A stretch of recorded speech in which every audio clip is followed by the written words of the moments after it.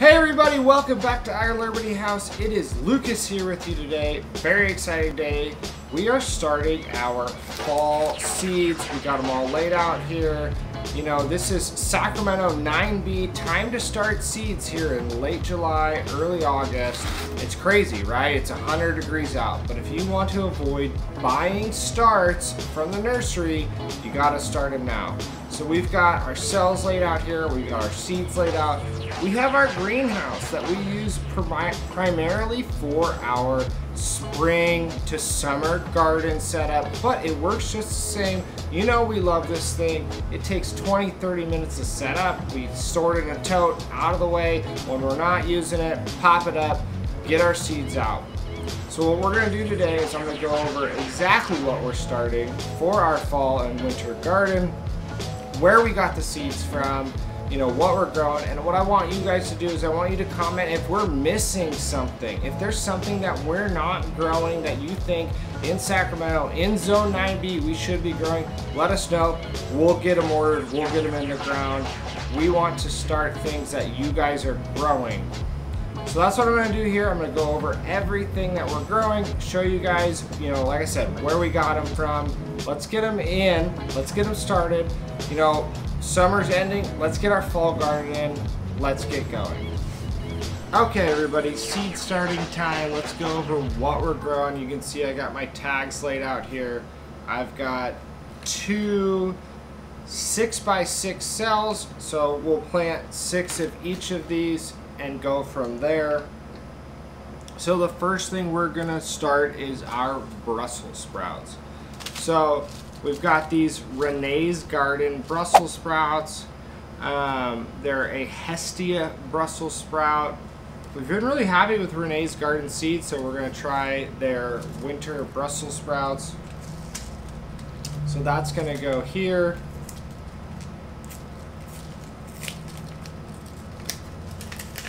In the past, we've grown Brussels, but I think we always planted them too late. So we're gonna try to get them in late August, so to give them some good warm growing time, and then, you know, ripen in the late fall, winter.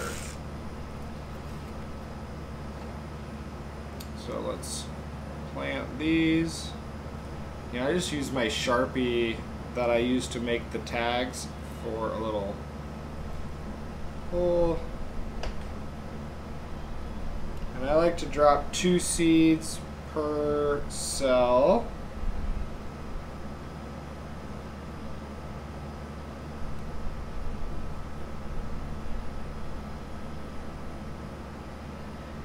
I got 3 there.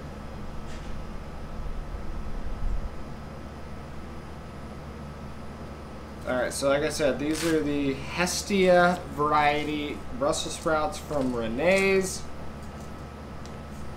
You know, I think they're supposed to be just a generic Brussels sprout, but like I said, we've been very happy with Renee's Garden, so you'll see a lot of them we got from Renee's here. The next one is our broccoli. This is another one we got from Renee's, but it was from a seed exchange we did. The black creme tomatoes you've seen in other videos that are super great were from Renee's, so they also, in the seed exchange, sent this broccoli. So here's another option for us for broccoli. So let's plant these.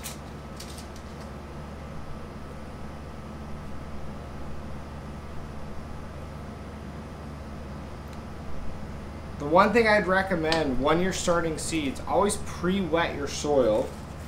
So that's what I did. I filled this all up with that EB Stone gardening mix or seed starting mix, pre-wet it, and then we'll cover them and we'll soak it again.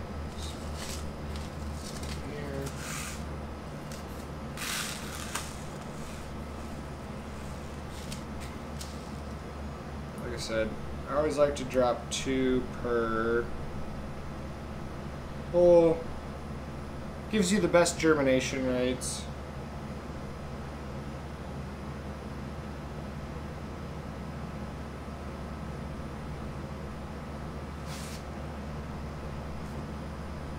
Alright, so that's the Renee's Garden Bravado broccoli. Where are we moving on to? cauliflower. Renee's garden as well. You'll see a theme here. We like to go with one seed company for a season just to see how everything does, unless there's, absolutely something that we hear is phenomenal from another company. So this is just a hybrid F1 cauliflower. It's called Amazing Taste, which I hope it lives up to the hype or to the name. So cauliflower, great, fall, winter seed variety.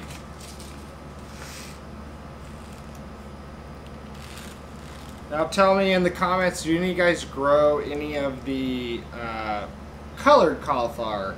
We haven't really gotten into it because I kind of think they all taste the same. So I just want to go with like the best quality seed. These had really good reviews. But like the orange and the purple cauliflowers, those seem really interesting. So let me know if that's something we're missing out on, taste-wise or growth-wise, or really just for fun. Let us know. There's the Renee's Amazing Taste cauliflower. So the next one is our Napa cabbage. So we went with the baby Napa cabbage variety from Renee's. It's called Little Jade. Last year we were really successful growing Napa cabbage, but they were a very large variety Napa cabbage, and the pests really got to us, through the season. So when we were harvesting them, we were having to like peel a ton off. So these are supposed to be a little quicker to grow, a little bit smaller to harvest, hopefully avoid some of those pests. And it's just Beth and I here, so we don't need giant multiple pound heads of Napa cabbage. So I'm hoping that this Little Jade, also a hybrid F1 variety, that I'm hoping that, lets us get meal-sized Napa cabbage. So this is exciting. We love to use it, in stir fries, in slaws in the, winter time. There's a lot of uses for Napa cabbage. I like it better than the traditional head cabbage. I just think it has a better flavor, a better crunch. So we'll get these in here.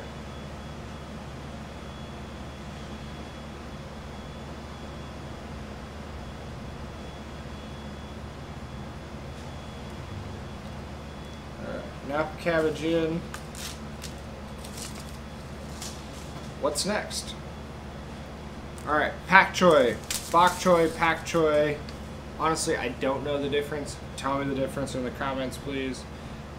Also, another great stir fry, soup kind of vegetable. They grow great here. We grew them from starts last year, so we figured let's save a little bit of money, start some seeds.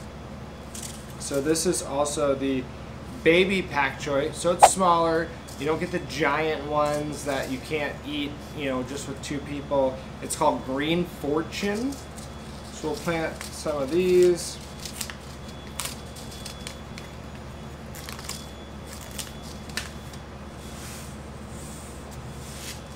It's great when you get into seed starting. It's a little bit of an upfront cost to get everything, put together, but you think the prices of starts are going up all the time. So for like one pak choy or one bok choy, it's $3 to $4. We bought this whole seed pack for $3, so just something to think about when you're like, oh, I don't want to get into seed starting because of the upfront cost. Really, if you commit to doing it year in and year out, you're going to save money long term. So you get to talking and forgetting where I put seeds. Wouldn't be the first time I've missed a cell. Alright, so that's the baby pak choy Green Fortune from Renee's. The other one is our kale. So this is a container kale variety. It's a curly kale. We like kale. It grows great in Sacramento. it can withstand the heat, but it also is super delicious in the fall when temperatures start to cool down. So we're going to try this kale, and I'm going to show you a kale we grew last year that we're going to try as well. So this is also from Renee's. It's a F1, so it's a hybrid. It's supposed to be really good for containers, which we plant them in our tree boxes that you see in a lot of our garden tours. I'm really struggling to open this thing.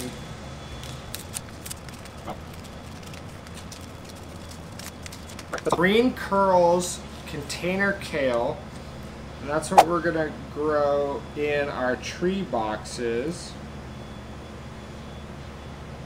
You know, I think kale's an acquired taste. A lot of people don't like kale, but I think it's so versatile because you can mix it in you know, like a zuppa toscana, that like Olive Garden soup.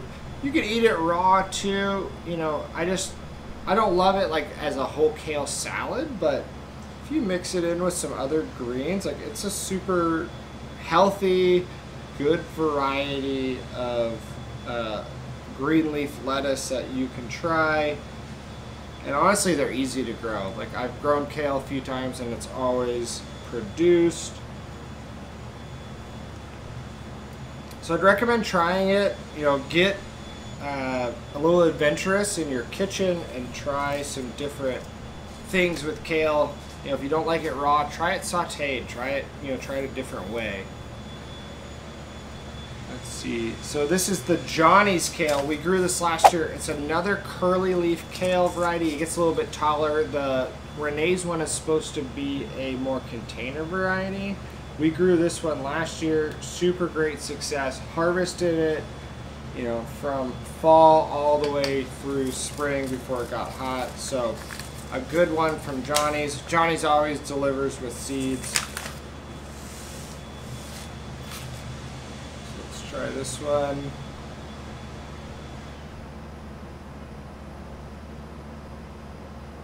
Now we've actually been thinking about maybe trying like the dinosaur kale or, you know, some other kale varieties, but we just really like the more curly leaf varieties. I think they taste a little bit better. They hold up to this climate a little bit better. So if you're looking for a kale variety in Sacramento, we've had really good success with the curly leaf variety. So romaine, this is traditionally, you know, direct seeded. You can buy starts, so we're gonna try it. This is just a Paris Island variety romaine.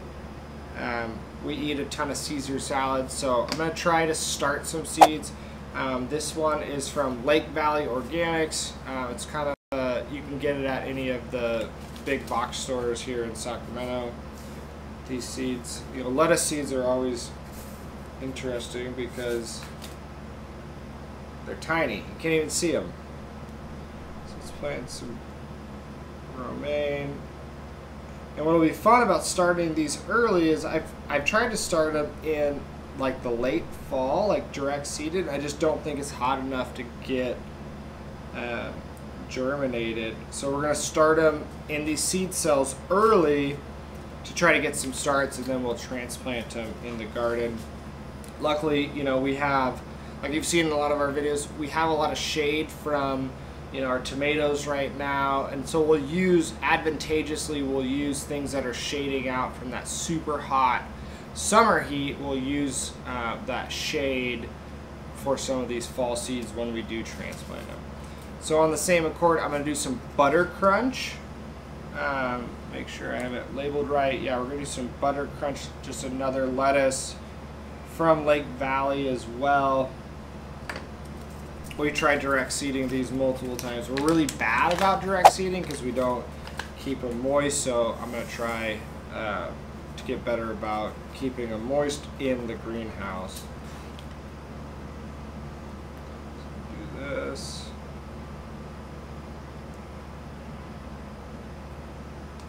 Yeah, it's so hard with these small seeds to be like, oh, I'm only going to do 2 per cell, and just sprinkle,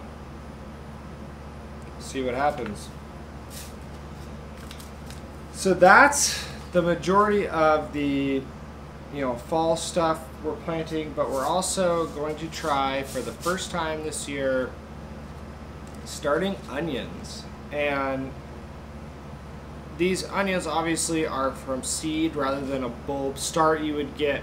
So I'm just going to sprinkle on quite a few seeds, let them germinate, and then we'll split them as they get bigger and then put them in the garden. So you can buy those like bunched onion starts, which are a little bit different than the bulbs. That's basically what we're going to do here. We're going to plant this Baker Creek Red Florence variety that's supposed to grow really good in Sacramento, and also a yellow variety called the Yellow Sweet Spanish. And so I'm going to sprinkle on a whole bunch of these, and then I'll top this whole thing with a little bit more seed starting mix, water it in, and we'll go from there. But this is kind of the long game. We're going to get these in November, harvest them in spring for our onions. If you are a good onion grower in Sacramento, please comment.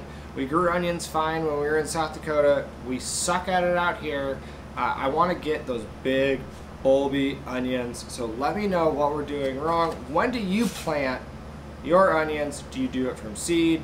Do you do it from those bunched onion starts, or do you just do it from the bulbs that you can get from a big box store?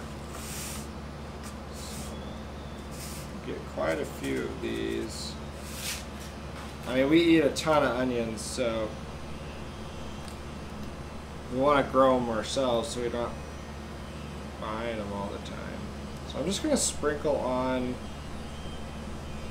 quite a few per cell.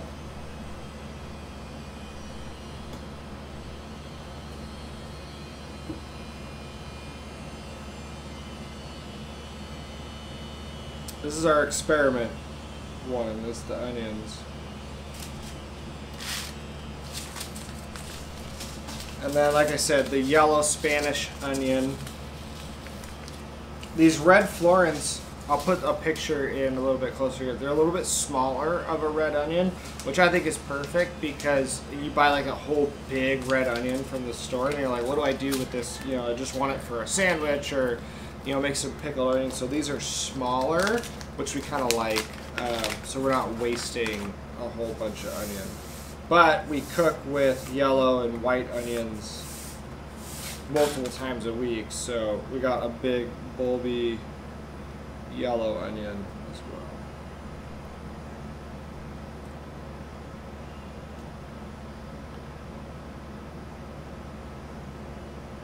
Yeah, like I said, it's gonna be 100 degrees out here in Sac, but you have to get your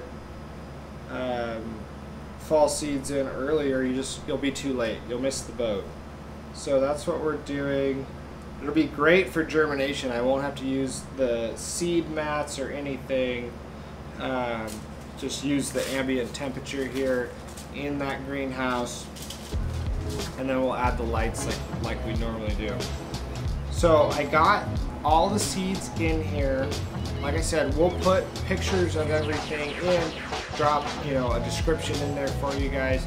So that's what we're doing. We're starting our fall seeds. We're gonna direct seed some parsnips and some turnips, which do like to germinate in the heat. So we're gonna do that. And if you wanna see how these seeds are doing, if you wanna follow along with us, make sure you subscribe. I will do a follow-up video to our fall seed starting going forward. And then after that, they will just fall into our playlist for our garden tours. These will be in the fall winter garden tour. Make sure you guys check out our spring summer playlist garden tours if you want to see what's growing right now. I do thank you for your guys' time. Make sure, like I said, if you want to start seeds for the fall, you need to be doing it, late July, early August. Fall's right around the corner. It'll sneak up on you. Don't miss the boat. I'll catch you guys next week. Check out our channel. Hit that thumbs up button if you want to see more seed starting content. Thank you guys.